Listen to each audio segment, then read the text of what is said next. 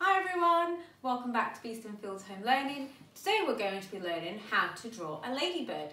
So as part of our home learning, you were asked to pick your favourite character from the story, What a Ladybird Heard. And my favourite character from the story is the ladybird. And I chose the ladybird because I love how she's so small that no one sees her and no one can hear her. So, and she sees everything with her eyes, but nobody sees her because she's so small. So today we're going to be drawing a ladybird. So this is my waggle, and a waggle means what a good one looks like. So this is what we're going to be drawing today, boys and girls. Okay, boys and girls, so to make our ladybird drawing, we are going to need a pencil, a piece of paper, a black pen and a red pen. If you don't have a pen of either of these colours, you can use coloured pencils. It's not a problem. So let's get started. So the first thing we're going to do is draw a circle for our ladybird body. So I'm going to hold my finger and thumb really closely to the bottom with my two fingers behind, and I'm going to draw a circle. So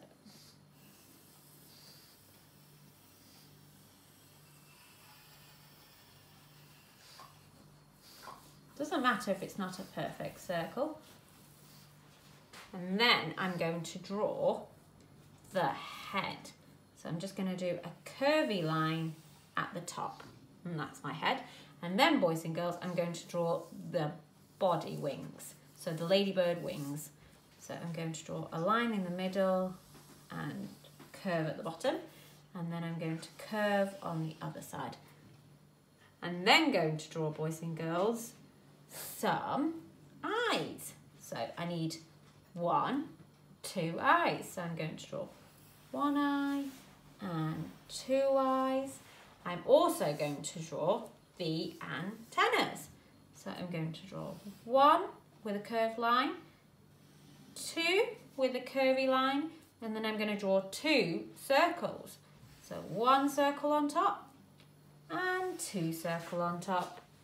The next thing I'm going to draw, boys and girls, is the legs. So I'm going to draw 1, 2, 3, 4, 5, 6 lines around the body. So I'm going to go 1, 2, 3, 4, 5, 6. Now I've spread them out so they're not all together. So make sure you put them far apart so they're not together. And then, boys and girls, on the line, I'm going to draw a circle on top. So 1, 2, 3, 4, 5, and 6. The next part, boys and girls, we're going to draw is the ladybird spots. So I'm going to draw 6 spots. So 1, 2, 3, 4, 5, 6. Now you can draw more spots if you'd like.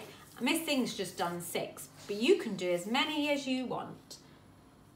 So 1, 2, 3, 4, 5, 6. Okay, boys and girls, and the last bit Miss Thing forgot the ladybird's eyeballs. So 1, 2. And that's our ladybird drawn, boys and girls. The next part is the fun part. We get to colour it in.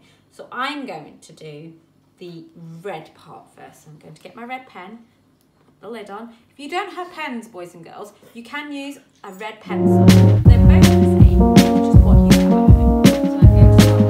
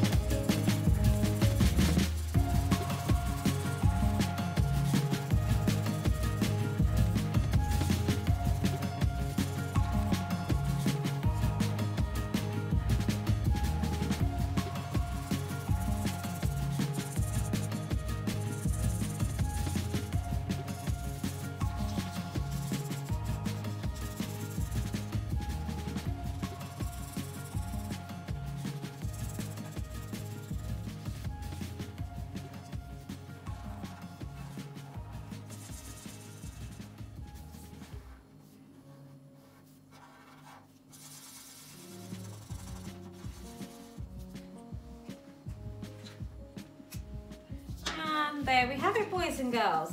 That is our Ladybird. So I hope you've had fun today, and I hope that I can see your lovely Ladybird, or whatever you choose to draw from the story. I can't wait to see what you come up with, and I can't wait to see how colourful and bright they are. So let's see what you can do and go off and try and do a different character from the story. So I hope to see you soon, and don't forget to upload your pictures to Tapestry so me and the rest of the Beeston Fields team can see your lovely pictures. Take care, and I'll see you soon. Bye!